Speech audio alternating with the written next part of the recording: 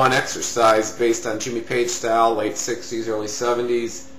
He did a lot of songs in the key of E, like Communication Breakdown, How Many More Times, Good Times, Bad Times, Dazed and Confused. And he played a lot near E pentatonic area, 12th fret, 15th fret area of the fretboard in the first position. Actually did a lot also in the second and the third position.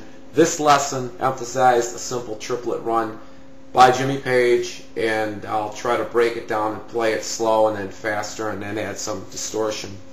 A lot of times he would start his run on the 5th note of a scale, so in the key of E it would be on B.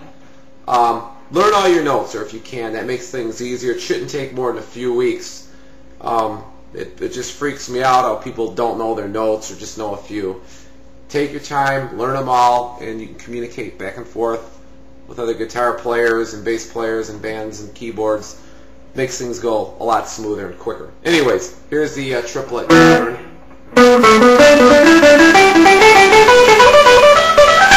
Okay, I didn't start on the E note on purpose. Jimmy Page actually was kind of clever. Like in, let's say, Communication Breakdown. It's easy to slide to that B on the 5th string, which is your A string, up to the 14th fret.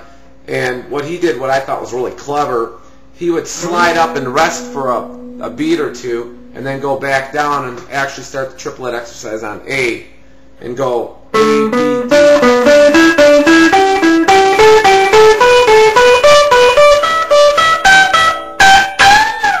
And then he'd bend that high G note on the 15th fret 1st string way up yonder. Anyways, so basically, let's try it again. B. Get yourself situated. Go A, B, D, B, D, E, G, E, G, A, and go all the way up. So, number-wise, it's on the A string, 12, 14, 12 on the D, 14 on the A, 12 on the D, and 14 on the D.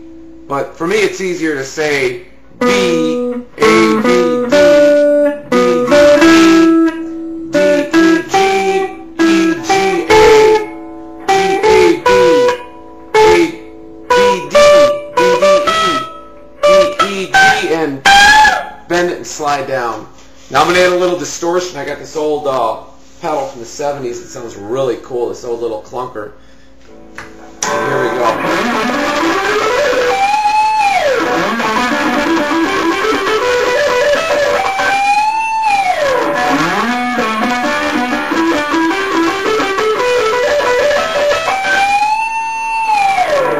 And I slid down.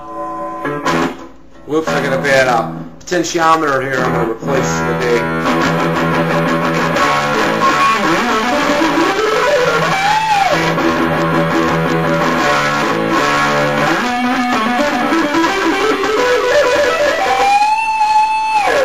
And this Jimmy Page's style right there, one of a small fraction of the style. But like I said, I thought it was really cool how he knew where to slide and calculate a good place to throw a run in as far as the location. I think it sounds more cool that way than starting on E. You know, which would be, it sounds more scaly that way, you know.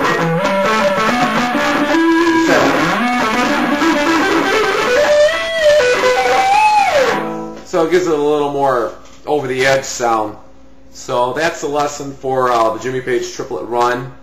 In the future, I'll cover box 2, cover box 3,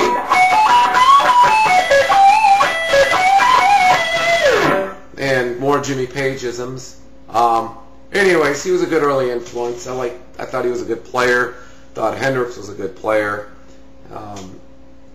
Nowadays, the list is very long, and it's to the point where it's subjective. You can say Yngwie is a good player, you know. But anyways, let's just keep it simple.